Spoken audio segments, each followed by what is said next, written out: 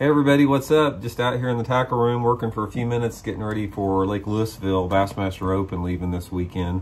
Been really busy this week. We're in the process of revamping all of our lake breakdowns with Fish the Moment. We're going to GPS coordinates instead of other type of locations we've been using, and it's going to make for a really slick map. So we've been working on that every daylight hour or every waking hour and trying to squeeze in a little bit of tackle preparation in between that to leave for Lake Louisville.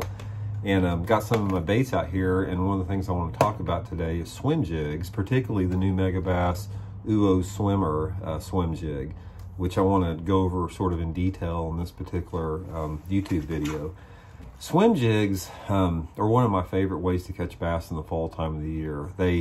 They're good all year long, but in the fall time of the year when the bass and a lot of the shad, gizzard shad and threadfin shad start to move shallow up in the back of the coves, back of the creeks, swim jig can be really, really good as far as in these type of areas. And this particular swim jig, the new Megabass Uoze Swimjig, is something that it's the best swim jig I have ever seen in my life. And I just don't want to say that and throw that out there just as like some obvious plug, because I want to go over the bait a little bit more. As you can see there, you've got the realistic fish head design with the gills and everything on it. And the thing about this particular head is this head really runs true in the water. A lot of times when you're fishing a swim jig, sometimes the bait will tend to run off to the side a little bit, but the design of this head on here keeps that bait in a perfectly straight line. And on top of that, excuse me, on top of that, it's a very, very realistic fish looking head. And the hook on the thing's awesome. There's two different sizes basic I like to use. You've got the 3/16, so it's got the 3/0 hook, and the larger sizes, and this is a 1/2 ounce here with the 4/0. It's got a really nice needle point wide gap hook with this fluorine coating on it, a real slick coating on there. And this hook is, like I said, it's got the combination of being super stiff and yet it's light wire diameter, which I think is really key for a swim jig. You don't want to swim jig with a hook that overpowers the look of the bait. And then it's got a nice fine weed guard that I trimmed down, works really good. But one of the unique features about this is the blade on here. You got this titanium wire coming off the bottom of the swim jig with a just a tiny number 3 silver willow leaf on there.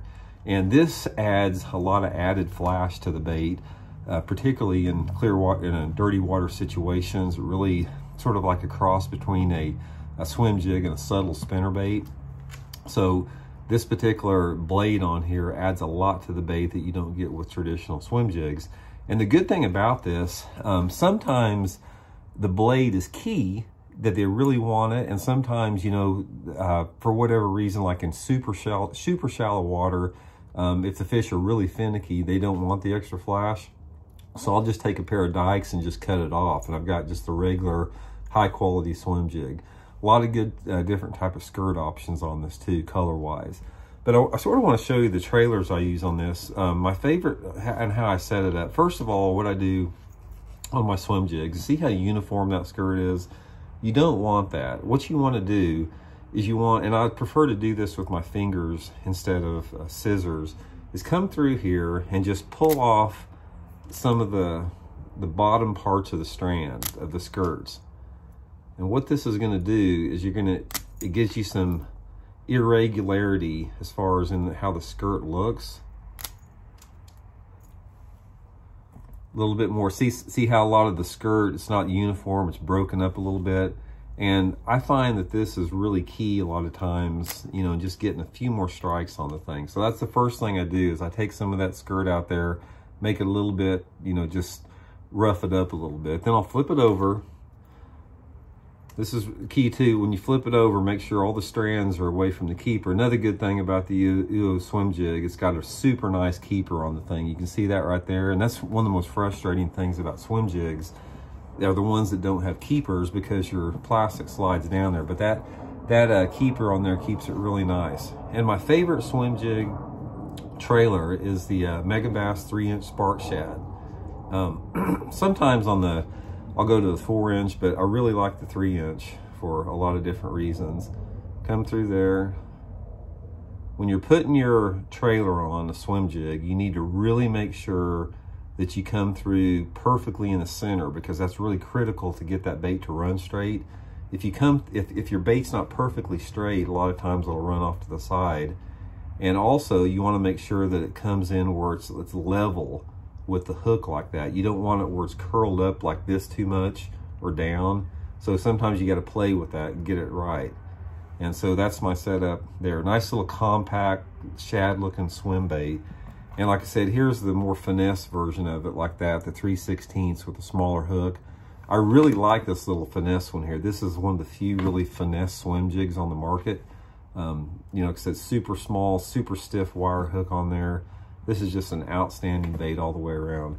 Now, as far as equipment setup on the thing, a lot of people use braided line with swim jigs, and I do not like using braided line, because a lot of times I like to drop my swim jig down, you know, maybe a foot or two in the water column. I'll work it past a piece of cover and I'll drop it down like a jig.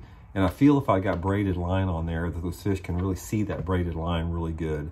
So I'm using anywhere between 17 to 25 pound test fluorocarbon. On the 3/16, I may even go down to 15 pound test line because it's really light. And I normally use it on a 7-foot rod. I use the Megabass Uoze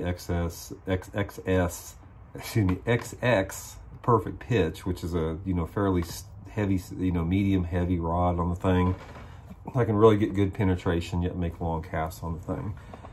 So that's my setup pretty much. You know, Uoze Swimjig, 3-inch spark shad with it, you know, 15 to 20 pound test fluorocarbon line. Swim jigs are very versatile baits. You don't have to, most people equate swim jig fishing basically with fishing around shallow grass, and that's not the case. You can catch swim jig fish around any type of object on the bank, just down bare rock banks, open banks. It's just a really great bait to cover a lot of water with. But retrieve is really key on a swim jig. One of the big things on a swim jig is you just don't want to cast it out there and swim it back in. You want to hop it, you want to keep it moving, you want to keep it moving erratic, you want to drop it down, let it sink once it gets past cover. Sometimes I'll break the surface on the thing. And also experiment with your colors too. You know, my favorites, you know, are the shad patterns, but at times they really like a perch pattern, some type like a, you know, some type of a green pumpkin, brown, you know, black chartreuse, something perchy like that at times.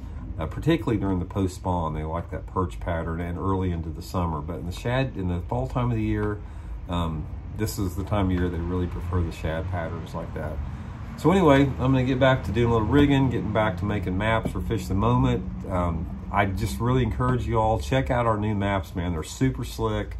Go to fishthemoment.com, you know, click on the lake map breakdown section, and you can see everything we have to offer there. But I'll keep you updated as the week goes on. I'm going to be filming all my practice in the tournament for Fish the Moment. We'll be putting videos out on all those tournaments coming up. And hopefully I can go down there and get a solid, you know, top 10 finish, top 20, and you know, move up a couple more places every next 2 tournaments for the points and get in that Elite Series in 2021. So hope you guys are having a good day. We'll check in later on. See you.